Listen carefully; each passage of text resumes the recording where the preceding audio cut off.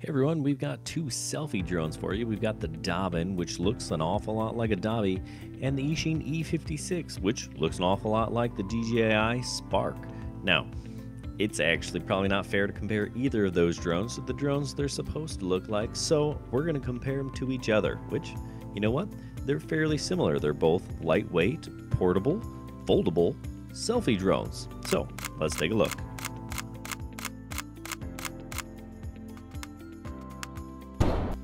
Hey guys, Half Chrome. Today I've got a couple of new drones coming out for the Christmas season. They're both selfie drones. First I've got the FQ777 Dobbin, also known as the FQ18. I know, that's a mouthful. If this thing looks familiar, that's probably because you've seen the Dobby. Looks just like a Dobby. Does it perform like a Dobby? Well, we'll talk. Then I've got this guy over here from Eachine. This is the E56. Again, this may look familiar, right? It was supposed to look a whole lot like the DJI Spark, and it does, right? Does it perform like a Spark? Well, that's another thing. We've got the Dobbin, we've got the E56. Let's kind of compare and contrast these two drones. They are about the same size. I'd say the Dobbin is a little bit heavier. The E56 a little bit lighter. The Dobbin has this remote control transmitter. It's got a place where you can put your cell phone, which is nice. It feels good. It's a gamepad style remote. It's a little bit small. It kind of feels a little outdated to me, a little plasticky. They could have done a nicer job on that, but nevertheless, it works okay. The remote on the E56 is this guy here. Definitely different. You'll see only one joystick. This is basically the throttle control, and then you tilt the drone remote left and right or forward or back to control which way it goes. Both of these things have the standard altitude hold, headless mode. Their cameras tilt up and down. The Eachine here has a full 90 degrees of travel, whereas this Dobbin only tilts just a little bit.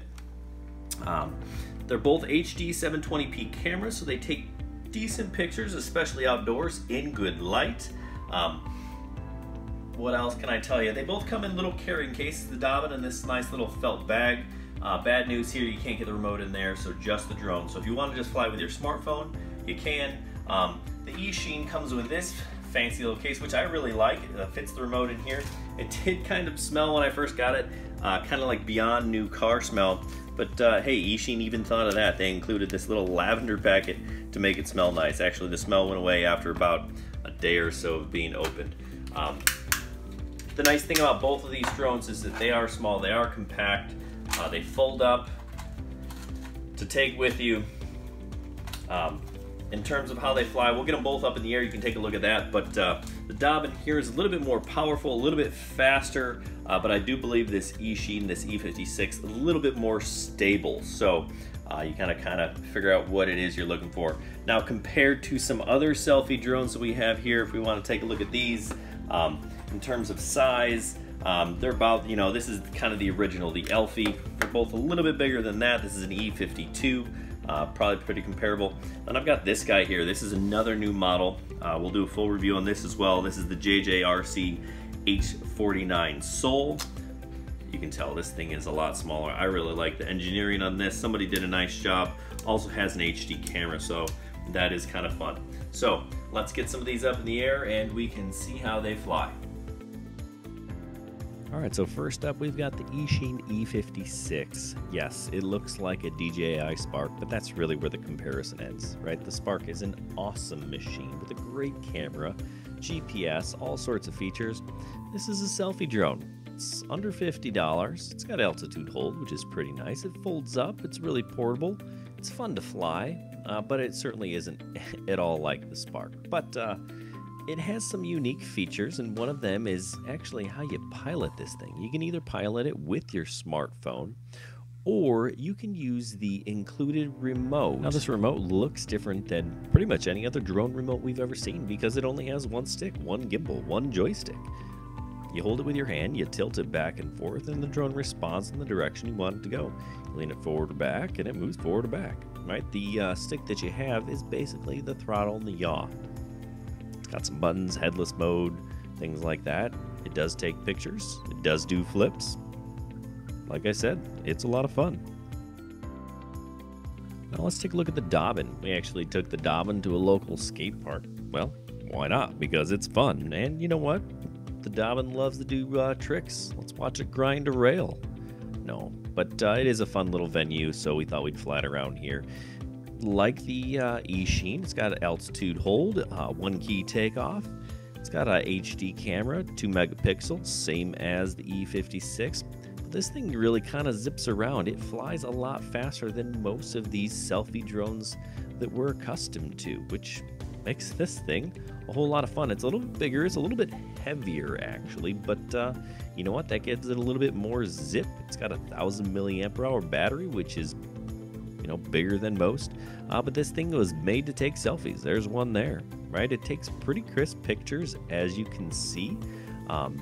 One of the issues, though, is the camera tilts up and down, and you can see it's kind of flapping around here. We actually had to tape it into place, and here we got it taped to the drone so it doesn't bounce. It's nice and stable, and the video is pretty good. So we're going to fly around the basement here, which is a mess. I'm sorry.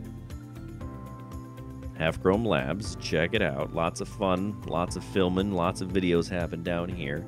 But you can see there's no video stabilization here, right? If the drone moves, the video moves. So if you fly nice and slow, which we could do a better job of here, the picture's a lot better. So you got to keep that in mind. Again, not like the Dobby, how those things will stabilize the images for you, but you're going to pay a pretty penny for those drones. The Dobby is about $250 and the Spark just under $400.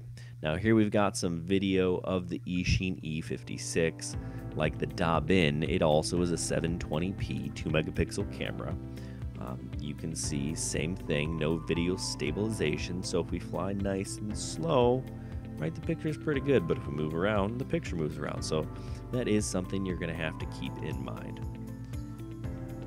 I do like the camera on this one a little bit more.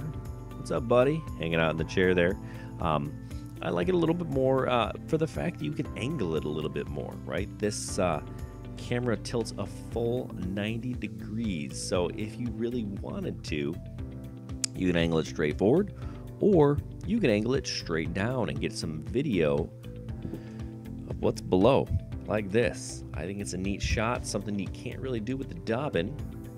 Spin it around, kind of neat. The field of view is a little bit more limited on the E56, the Dobbin a little bit wider. Here's some selfies we took with the E56 that you can see. Thanks for watching. We hope you liked our video. There's a whole lot more drones at halfchrome.com, so check that out, and don't forget to subscribe to our YouTube channel. We'll take a few more looks here at both the FQ777 Dobbin and the Eachine E56. Again, 2 nice selfie drones. Check them out.